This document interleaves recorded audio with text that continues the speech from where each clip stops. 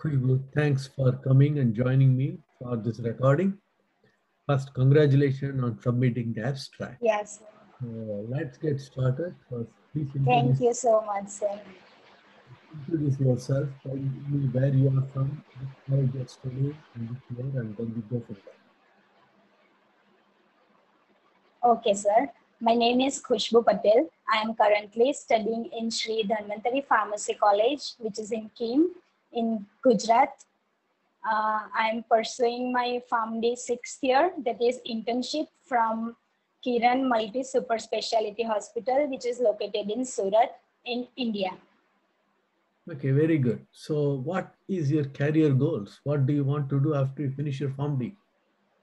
After my Pharm D, I have planned for clinical research for a year or two, maybe in India, and further I'm planning for US. I want to, I mean, my long-term career goals are for US. Okay, long-term career goals in US. Do you want to still do PhD or something, or you want to be a pharmacist in US?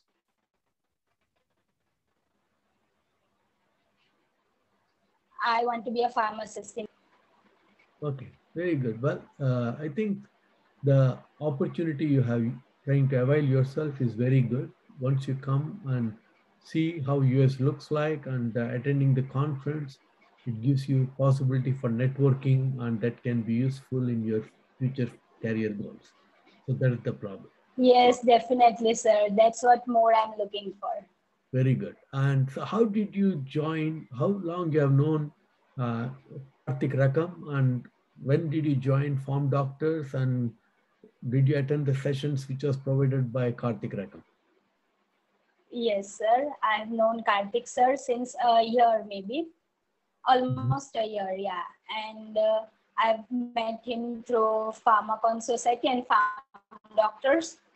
I was part of Mentorship Program and I have attended many sessions held by sir and many other speakers. And they have provided me like so much of confidence and a true mentorship program, like a true mentor, because mostly family students in India are like not guided properly, or I don't know what mindset they have, but Sir Karthik sir specifically is a very, very good mentor, and I'm so much thankful to sir for providing this opportunity as well. Wonderful. So what led you to do this project, and what was the motivation factor, and how you went about doing it? This project, I've done this project in last year, and it was like in hospital in clerkship I've saw many cases, and most of cases from nephrology. I have specific interest in nephrology. Okay. So I've been seeing the cases and everything in specific disease, chronic kidney disease. So I've planned that most of the dosing adjustment is been required in chronic kidney disease patients. So I thought, let me go for this one. I did along with my two other colleagues. No, it's very good because to me, it's almost like the basics of pharmacy is to adjust the dose. And it's quite interesting that many people, even though it is the basics, they talk about it in the literature, in the classroom, but when it comes to real lives, many people don't even pay any attention to it. So thanks for doing it. So how did this opportunity of coming to travel abroad, like if would you have presented the same abstract, or would you have worked with the same amount of motivation if you didn't have this opportunity?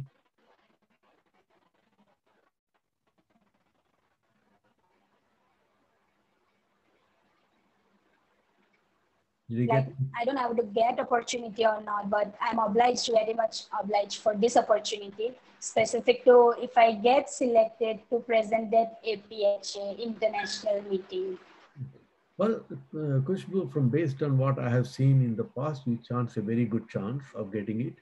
And if you, even if you do get it, you are certainly welcome to come on the study abroad. Okay, the fact is you have done the effort.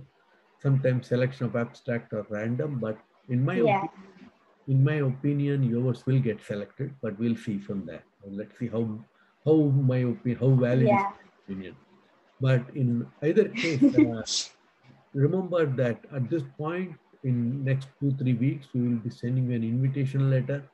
But all is conditional how things work out with respect to code. Okay, so while Yeah. I want you to be excited about it, but always the last few years, things from COVID has led to a lot of cancellations, both me taking students abroad and bringing in students.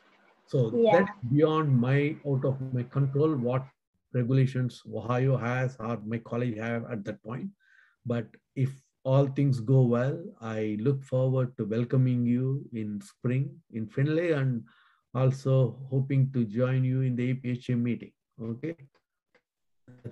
Thank you for coming and doing this session with me. And I will, I wish you a safe few months till we meet in person.